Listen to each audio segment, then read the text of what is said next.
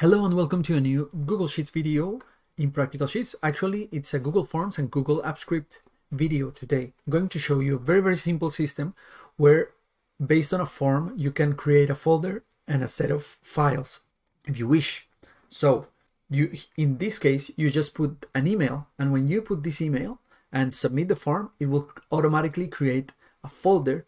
It will create a file, and it will give you permission. For example, in this case, you're a customer, let's say. So I can create just by sending the form, I will create a shared folder that I will also be able to access and maybe, I don't know, upload pictures, have a Google Sheet that is also shared. So let's see it in action before we begin doing it from scratch. So here I have a folder called customers in my drive, and let's add a new customer. I'm going to fill out this form here with an email. And once I submit it, let's go back to our customers. Here it has created a new folder with the email. We could change this in the future, maybe the name, or here add new fields, a name, a category or something, and change this folder however we want. And if I go inside the folder, it has created a Google Sheets, and in this case it's blank. But the important thing to show you is that it has shared it with the customer. Both the file and the folder have been shared with the customer. So if I see here and go and see and share, I can see that I have also shared with that specific user. So with just sending a form, I have done all this process, automated all this process that maybe you have to do it manually in your organization. I hope it helps. And before you start, please consider subscribing to the channel. And if you want to go further, you can support me in the Patreon page, where you can also download the template so you don't have to write any code. You just have it there and you can use it immediately. So let's begin. The first thing we're going to do is to create the Google form. So we can do it by form.new, and we're going to name it create a customer. If I click here, once I create my name and I go here, it will give the same name to the file, so it's good for now. For the moment, I don't need any questions. The first thing I'm going to need is the email of the customer. Then we'll see if we have time to add new things. For now, given that I only need the customer email, I could do it two ways. I could create a question, a simple text, and validate it for email, but there's an easier way. We'll just go to responses, We'll just go to settings, and here in responses, I'll activate this first option, collect email addresses. If I go to questions, then you see I have a first question here. I can delete this one, and a form in theory cannot have any question, but now that I gave it the option of the email, now I have one. So this is the only thing I need for now to start. The second thing, I'm going to go to my script editor and start creating it now. Remember that we could do this two ways.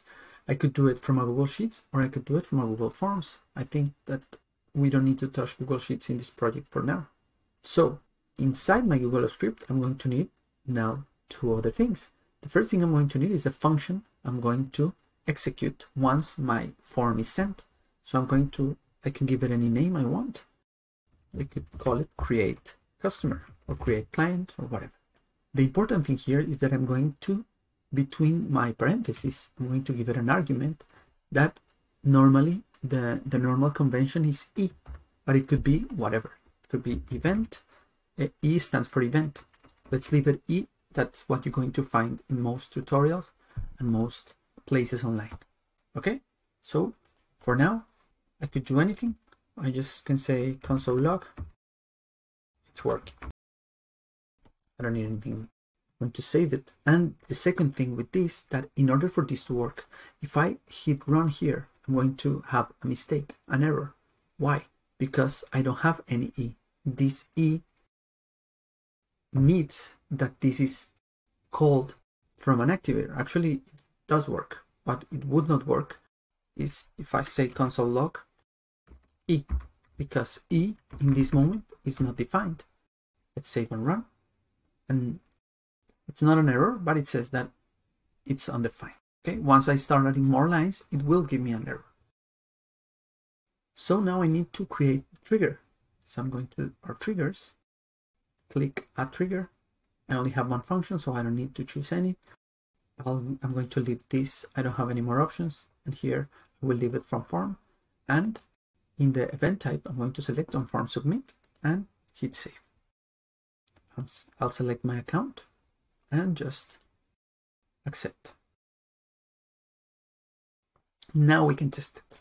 So go here. We're going to preview it and send any email. Let's submit. And in order to see if it has been successful, I'm going to go to executions. And here I can see that I run my create customer function from my trigger and it was completed. And if I click here, I can see my logs. So it's working and I have my console log. So what I want to see in this console log is the methods I can access from my event.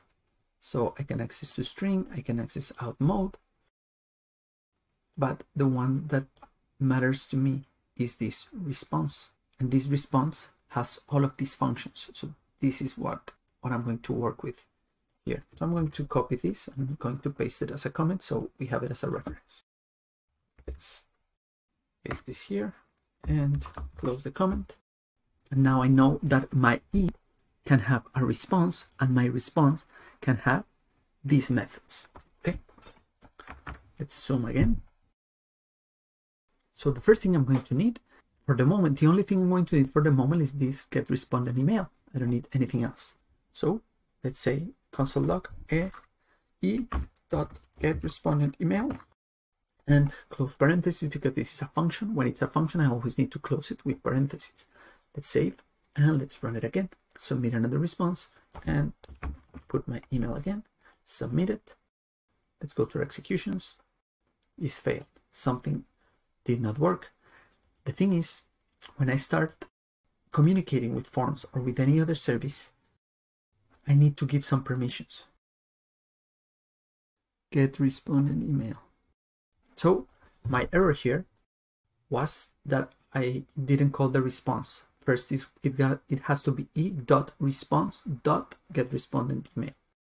Remember that getRespondent email is a function of response. So this should be e.response.getRespondent email. So let's save it and let's try it one more time. I submit it, we go to our executions and it completed successfully. Let's wait just a second. Click again, and here I have my email. So now I have my first information and I can use this information. What could I do with this? For example, I could create a folder for the customer with this email. I could create a file for the customer with this email. I could also take this email and put it in a log of my customers. This I could also do. But today I want to focus more on the file creation than any other thing. So here in my drive, I'm going to create a folder that's called customers. And here in this file is where I want to organize my folders and my files for each customer. I'm going to copy this ID and I'm going to access this folder. Zoom again. I'm going to create a folder variable, folder or master folder if you want. And this could be a constant. And I could call it with drive up dot get folder by ID. And the ID is the one I copied. I'm going to put it inside quotation marks. And from this master folder, I could create a new folder for this particular customer. So I could say master folder dot create create folder, and the folder, I will give it a name, and the name will be the email that we already saw we have here with this e-response get responded email. So I could put this instead of email, or better yet, I could create a constant or a variable called email and assign this. And we have it. Let's save. I have a problem here with the parentheses. I have double parentheses. That's okay. Let's save and let's submit. So again, put it here, mail, let's submit. Let's see if my folder was created, and it's not created. Why? If I go here to my executions, I'm going to see an error. Why? Because I have not given permissions to my trigger to access Drive. How do I do this? There are several ways of doing it. I like one way, that is creating a function called permissions. This function, I will run it just one time, or anytime I do a copy of this project, I will run it the first time. So I'm going to connect with Drive App and do whatever. I could get this folder, but I'm not going to do anything with this folder. I'm just going, the important thing is that I access Drive App, so it asks me permissions to access Drive App. And the same I'm going to do with form app. Form app dot get active form. That's it. I'm going to save. I'm going to run this permissions function. It's going to ask me for the permissions. Let's review it. Again, I have to do the same. Go to my account and click in advanced. Go to the project that I haven't gave it a title yet. Allow. Now it should work. I can give a project a name, customer folders. And one more time. Let's click our mail. Let's submit. And let's go to our customers, and it did create our folder. Okay, so we're now one step further in our project.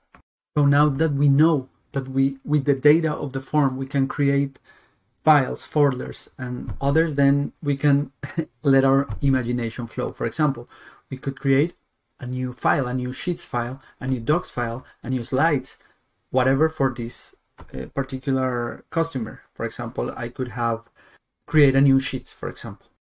It's not complicated. I could go to my master, to my new folder. Actually, here I could store this folder in a variable. Let's call this customer folder. And inside my customer folder, I could create a new file. Customer folder, create file.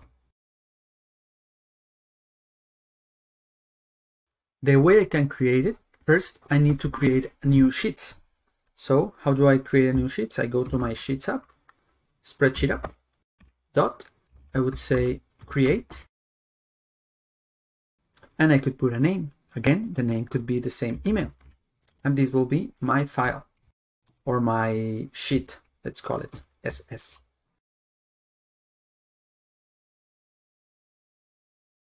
And now I'm going to move this SS that was created normally in the root folder. So I could say ss.move. And what I need from this spreadsheet is its ID.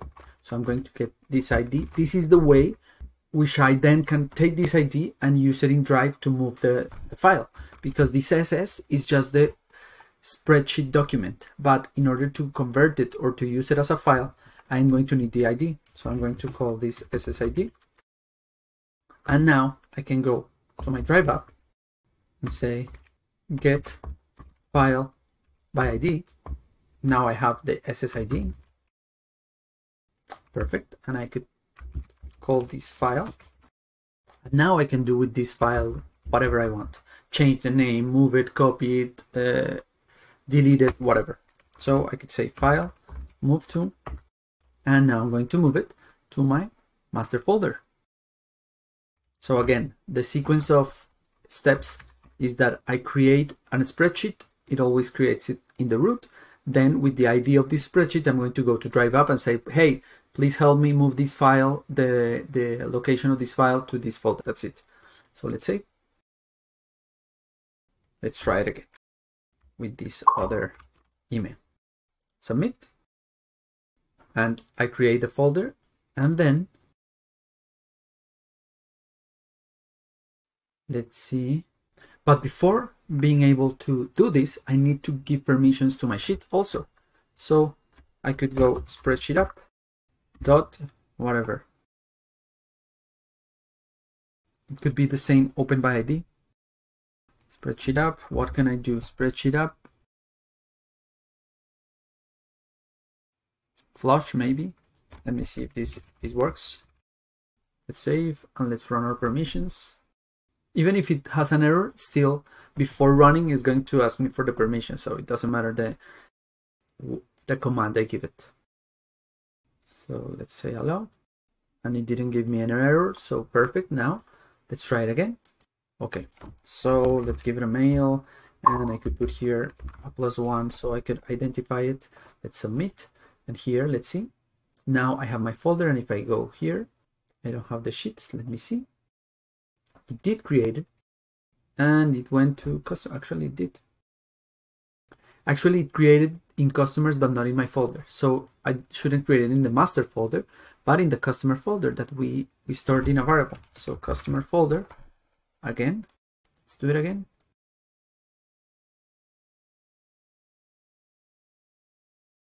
So I have the second one, I go here, and my sheet should move in any moment here, okay?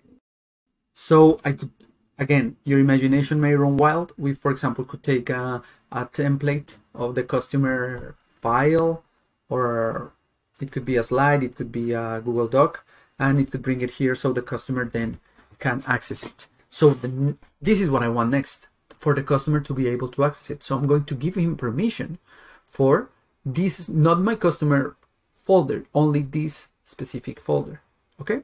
So now that I have my customer folder, let's see how do we give him permissions. So let's go to customer folder dot. Here I could add an editor.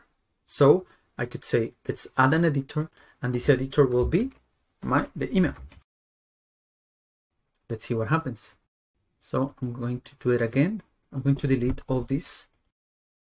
Let's do it with my normal email. So to see if I receive the notification.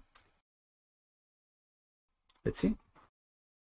So here it creates it. If I go here and I see the permissions, it says that it already shared. If I go to my email, my personal email, you can see it here, Practical Sheets, and Practical Sheets invite me to collaborate. So now the customer has access to this, to all the files inside this folder. So this works really nice.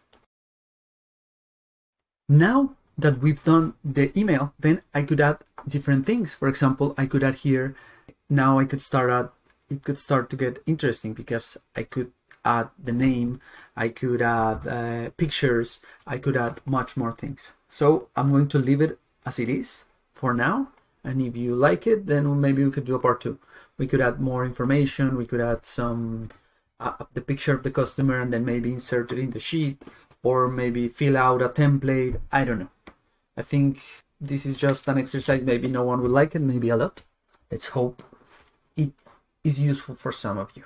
So, as always, I hope you liked it. And if you like it, please just a thumbs up, or subscribing to the channel, or if you want to go further and support me, the Patreon page, so you can download also this form and all the code and everything, please go ahead.